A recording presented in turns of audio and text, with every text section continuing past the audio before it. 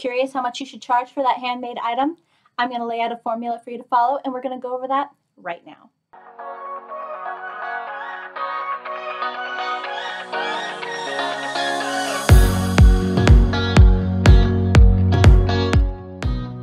Hi guys, welcome back to my channel. My name is Tiffany Hansen with Hooked for Hope. Thank you so much for joining me today. In this video, we're going to go over the formula that you can use to help you determine how much to charge for your handmade item. If at any point in this video you do like what you see, please push that thumbs up button. And if you haven't yet, subscribe to my channel. That way you don't miss any of my videos.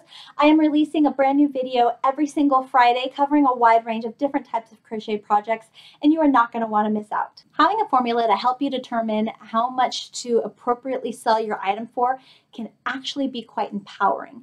It really gives you a foundation to stand on. It helps give you something to lean on and support you when you are explaining to a customer, this is why I am pricing my item this much. It helps empower you in the sense of letting you know, okay, this is my foundation price that I'm not going to sell my item less than, and then you can play with all of the numbers up here that you can have sales, you can have discounts, and still feel comfortable in knowing, okay, I'm still making more money than my base amount that I am not going to go under. I've actually seen a couple different formulas used by a couple different people to determine how much to charge for an item. I've seen some people just want to charge for materials, cost of materials. I've also seen other people that will charge for every little teeny tiny itty bitty nitty gritty thing that could have associated to the making of this item. And the problem with having multiple different types of formulas is it gets really confusing for the customer. For example, say a customer goes to an event and on this table they see a beanie that is priced for this much. And then over here they see what looks to be the same beanie, but it costs a lot more. And they're like, okay. And then over on this table over here they see a third beanie that looks identical to these two beanies, but that beanie's price is in between these two beanies. And then the customer just gets confused, like, I don't want to overpay for a beanie, but I also want to make sure I get a good quality product. So what I'm going to do is I'm going to find the best quality beanie of the three options, and then I'm going to insist on the cheaper price because clearly they must be overcharging me for this product. Now, it is really hard when a customer starts to think this way because maybe the person whose beanie was the best quality, maybe they did follow a good formula, and maybe they can back up their price by, hey, my materials cost me this much, my time cost me this much, and this happened, so this is why the X, Y, and Z of my price, that's why my price is what my price is. But the customer, I mean, yes, having that formula helps the customer to understand the price, but then they're still kind of confused on, well, then why is their beanie so much cheaper than yours? I don't understand. So it would just be great if we could all get on the same page. This formula is actually not my own formula. I found this formula in a book made for people that want to sell their handmade items. It was specifically geared for artisans or crafters who wanted to be vendors. And I remember checking out this book from a library and reading all this information that really helped me to sell my items. And this formula has helped me in so many ways. It's given me confidence and, like I said, empowered me and gave me reason and really helped me to identify how much to charge for my items. And I'm just hoping to forward on that knowledge and empower you as well with a formula that will really take out the guesswork and make it really simple to identify why your item should be priced as such. Okay, let's go ahead and dive right into that formula. The very first part we're going to talk about is the cost of materials. The cost of materials might be the most frustrating part of the whole process because it is so tedious. It's my least favorite part of the formula by far, but to be honest, it might be the most empowering part of the entire formula, making it one of the most important things. So even though it's tedious, even though it might take you a little while to do this part, once you have done the nitty-gritty finding out the cost of all your materials, it will really empower you to know, okay, that is why the cost is the way it costs. And oh, now I know how to lower my cost. Now I know how to buy my materials to maximize the most I can buy for the least amount of money. Does that make sense? For example, okay, let me help you out. Let's take this beanie. The only thing involved in this beanie is the yarn to make the beanie. There are no buttons, there are no zippers, there are no decals, there's nothing other than the yarn to make the beanie. Okay, so now let's determine how many yards of yarn are in the beanie. So if I find out that it took me just over a full skein of yarn, so it took me one whole skein plus some, I'm like, okay, I need to know the exact amount of yards. Well, if it took a whole skein, then I know, okay, on the label, it gives me an approximate number of how many yards are in the skein. So there's approximately 170 yards in this skein, or approximately 156 meters in this skein. So you can convert everything I'm saying into meters if the yards doesn't apply to where you are. Okay, so finding out, okay, so that's how many meters, that's how many yards are in one skein, but I used just a little more than one skein.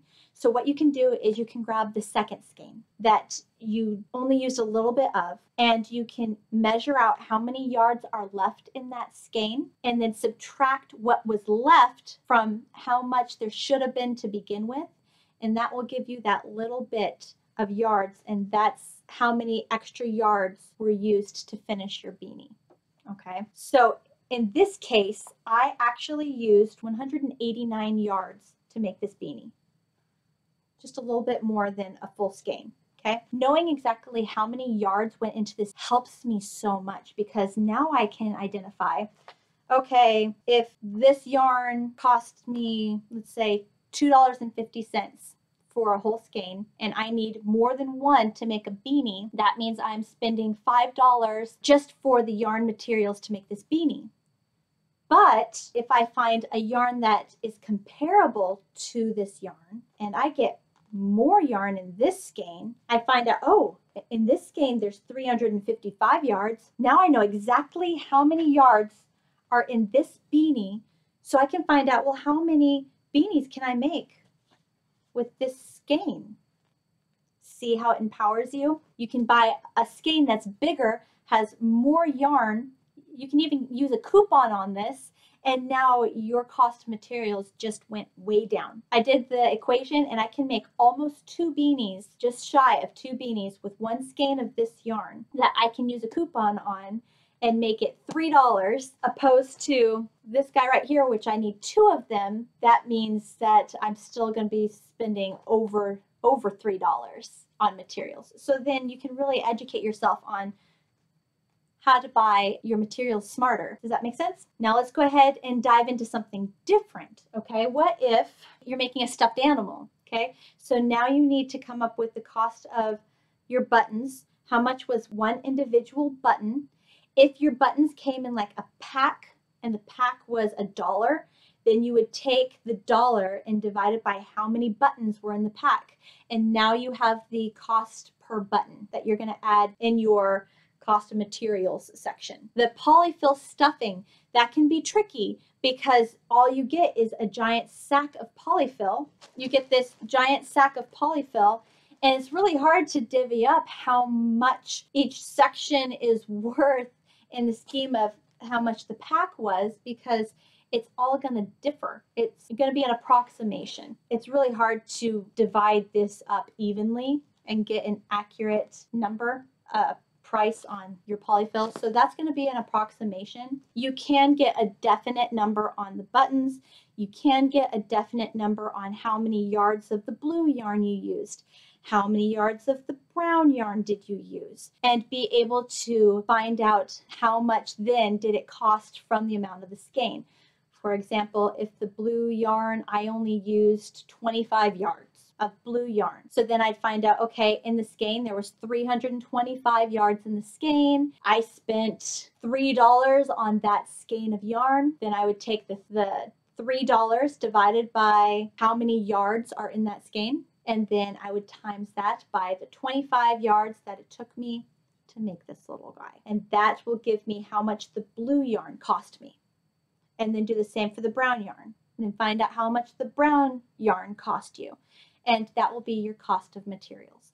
Like I said, it's a tedious process, but once you've done it, it's so empowering because now that you know how much yarn it took you to make the blue, you can now find out how many blue monkeys, in this example, can you make with a whole skein of yarn. And then you can find out, okay, well, how low can I bring that cost of that skein of yarn down? And you can just focus on really bringing down the cost of your materials and finding out how much you can make with your materials. It's really, really cool. So that is your cost of materials. Now let's go to your cost of your time. The cost of your time, I recommend that you begin by giving yourself minimum wage per hour. If you're not sure what minimum wage is for you, you can easily Google this by Googling what is the minimum wage for the state of whichever state you live in. If you don't live in the United States, you can also Google what country you live in. So what is the minimum wage for Canada? What is the minimum wage for Mexico? What is the minimum wage for the UK? What is the minimum wage for Greece? What is the minimum wage for just whatever country you live in? And if you're still struggling, if you live in a part of the world where you're still struggling to find out what your minimum wage is, just go with the minimum wage of the next country next to you. Okay, that's going to be the closest association that you'll probably get, which will probably make sense. So start with your minimum wage. I say start with your minimum wage because that is a very fair amount for you. You don't want to go less than that because that's not fair to you to be working, making these things and not even making minimum wage. Okay, so please just start with minimum wage. Then take how much time it took you to make something. So if it took you an hour and a half to make an item, and let's just say that your minimum wage is $8 an hour, so then the cost of your time to make that item would be $12. Does that make sense?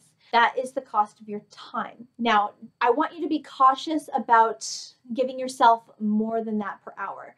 There are going to be some people that don't want to make minimum wage per hour. It's a pride thing. They want to make more than that because they deserve more than that. You can make up your money in another location that I will explain to you. But for now, start with minimum wage for your item and you can make up that extra money in this other location. Okay? If you do find or feel that your quality is a very high quality item, and that you feel that your work is deserving more than minimum wage status, you can increase yours by $1 or $2, but you want to keep the cost of your time low, and that will make a lot of sense when I get to that wholesale number and why you want to keep that number low. Your cost of your time, you don't want to give yourself anything less than minimum wage. You deserve it. You are worthy of at least getting minimum wage per hour. Okay, and then multiplying minimum wage by how much time it took you to make that item. You don't have to get super specific. So if it took you 38 minutes to make this thing, you can do the math to get the exact amount of how much that would be, but really just go off of every 15 minutes. Okay, so 15, 30, 45, an hour. So every quarter, it will really help you to just make the math a lot more easy to work with. When you are recording yourself or finding out how much time it takes you to make an item, get a stopwatch. Or on your phone, you might already have a stopwatch. So if you go to the clock, there is a stopwatch section right there. What you do is you will push start, set to your phone down, and you'll start working. You start working, however, whatever you're working on, handmade item. So work, work, work. If you need to set your project down, set it down, then come to your stopwatch and hit stop, set your phone down, leave, and go do whatever you have to do, okay? When you come back, then you push start again, put your phone down, and you'll come back to the project and work, work, work. What I'm getting at is you only want to record the time it took you to actually make the item. You can't include the breaks. If it took you a whole day to complete this beanie, because you had to keep setting the project down and go handle a distraction and then come back, pick it up and work on it, then set it down, go deal with another distraction, come back, pick this up and keep working on it. If it took you a whole day to finish this beanie, you can't charge for a whole day's work, is what I'm getting at. You can only charge for the hour and a half that it actually took you to make the beanie.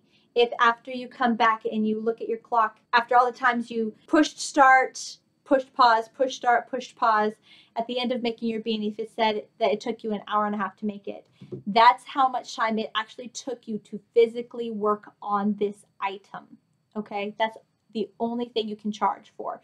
You cannot charge somebody for the fact that you took an hour lunch. You cannot charge somebody for the fact that your kids made a huge mess and now you have to go clean that up. Okay, you can only charge somebody for how much time it took you to physically work on that item. Okay, so that's where the stopwatch really comes in handy, because there's actually been a couple times where I thought it took me like 2 hours to make something, and when I actually timed myself, it only took me an hour and a half. And I'm like, oh, okay, it didn't take me quite as long as I thought. Or vice versa, where I thought it only took me an hour and a half to make something, and it actually took me 2.5 hours to make it. And I'm like, oh, good to know. That's good to know. Does that make sense? So it's important to actually be accurate with how much time it did take you to make the item, and a stopwatch is very helpful in identifying accurate time increments. Okay, now that we've gone over the formula, let's actually plug in some numbers and work through the formula together. For example, let's take the beanie. Okay, so we determined that it took us an hour and a half to make the beanie. If our minimum wage number is $8 an hour, that means the cost of our time to make this beanie was $12. Following the amount of materials, the cost of materials to make this beanie was $1.51. So then we add $1.51 plus 12 equals, and that's $13.51. But we don't stop there. We don't stop at the $13.51. We now need to add 10% to that number. But why? Why do we add 10%? Well, that 10% actually accounts for all the unaccounted for. For example, what about that price tag that you wanted to add to the item? What about your time for packaging that item up? You didn't account for those things, putting or creating the tag or packaging something up. That wasn't part of the process. Replacing that crochet hook, replacing those knitting needles, replacing your scissors, replacing your rope markers, replacing your tape measure, all of your tools that are not something that you need to replace on an item by item basis, right? So the 10% is to cover the unaccounted for, just to make sure that you're not cutting yourself short. Does that make sense?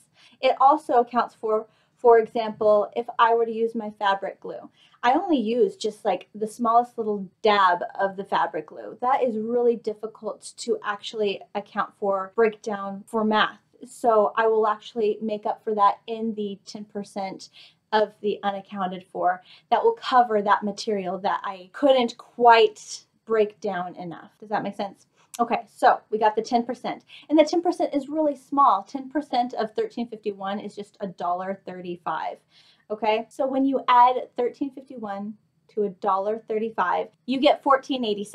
So that is your wholesale number. Okay, $14.86 is our baseline number. Do not sell this item, or in particular, the beanie that we just did the math for. I would not sell this beanie for less than the $14.86. That is my foundation price.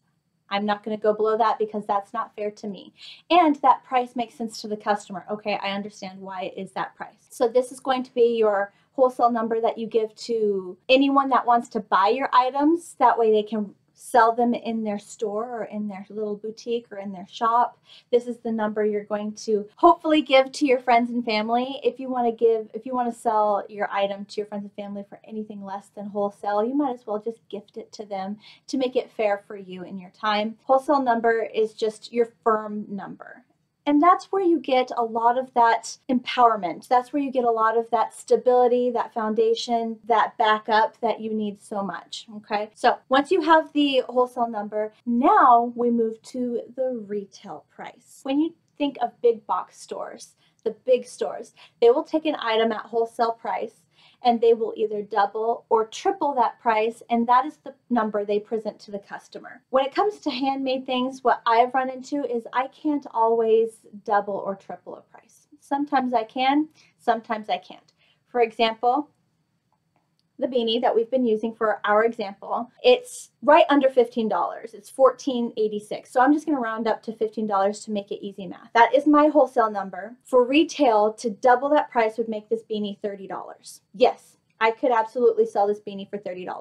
Put a really cute little tag on it to identify that it is my creation and really make it special. Okay, somebody would absolutely buy this for $30, and now I have just profited that $15. Now it kind of makes more sense why you don't need to increase how much you make per hour on your item, because your cost of your time, sure, you can mess with it if you're a professional, if you've been doing this for a long time and your work is exceptional.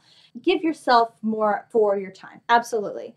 But you don't need to give yourself $20 an hour because that messes with your wholesale number, and you make that up with your retail number. So we just made $15 off of this with our retail number, okay?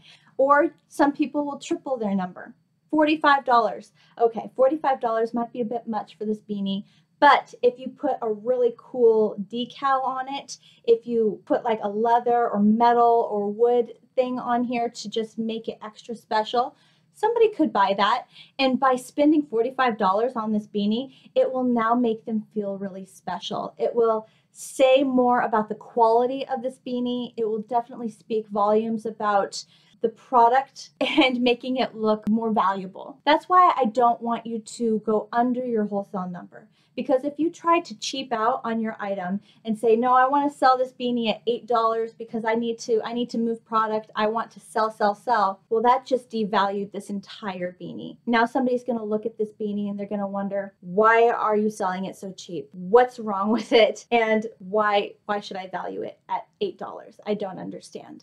Whereas when you up the price, you give it more value. It's a handmade item. It has quality. It has so much more to offer somebody than just something that you don't even know where it came from. Don't devalue your item. You might not be able to triple your item. You might not even be able to double your item. For example, a lot of my stuffed animals, I can't bring myself to double that price personally.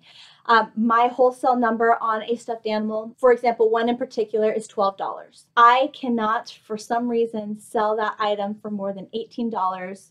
So that seems to be my sweet spot. Well, $18 is only 1.5 times more than my wholesale number. It is what it is. That is the number that people seem to be most comfortable spending their money on. That's what I'm getting at. You got to feel out your customer base. Sometimes you can double, sometimes you can't. That's where it can be really tricky with your numbers. Having the wholesale number is really easy. You just do your cost of materials plus your cost of your time equals a number, and you add 10% to that number, and that's your wholesale number. Easy math right there, okay? The retail number is a number that you can play with, and you just got to feel it out until you reach that sweet number that customers seem to really identify with, and you're still making money. So it makes sense in both situations, for the customer and for you. And sometimes this takes time. Yeah, I'm not always able to double my costs. So you just got to feel out the market. If you have stuff on your table and people will come up and they'll be like, ooh, that looks cute, or ooh, I like that. And they pick it up and they look at the price tag and they're like, ooh, okay, thank you. And they walk on. Just take a mental note of that, because if only one person does it, I wouldn't think anything of it. Somebody else might come up right behind them and say, ooh, I like that, and just buy it straight off. But if you notice consistently, I'm not selling anything. There's a lot of people coming to my table looking at my stuff, but I'm not selling anything. You might want to reevaluate your prices. Okay, it's really going to be hard when you're getting started and you're feeling it out. And also, if you're getting started and you're a relatively newer crocheter and you're still working on your tension and you're still working on the quality of your products, where one person can sell something a higher price, a really expensive price. You might not be quite there yet. Your item hasn't reached this person's level, so you can't charge what this person's charging because your quality isn't there yet. Okay?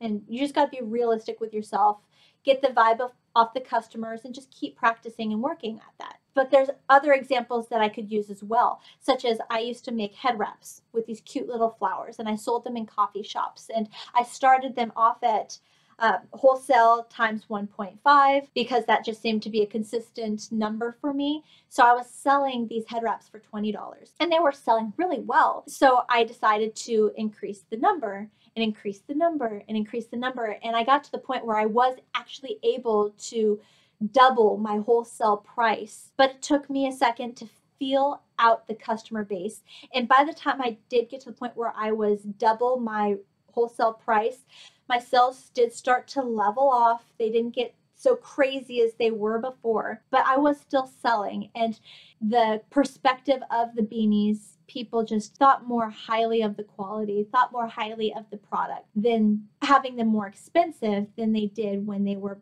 $20 head wraps. It's amazing how people view a more expensive item with a more pristine eye than they do a cheaper item where they think less of it. So keep that in mind too when you're pricing your item. That's where it's tricky. It's really easy to give you the formula for the wholesale price. The retail price is a little more tricky because, again, it's going to differ depending on where you live, the quality of your item, quality of your materials, and where you're selling. Are you selling in a cute little upscale boutique or are you selling at a farmer's market? You're going to get a different clientele. Feel things out. Be flexible.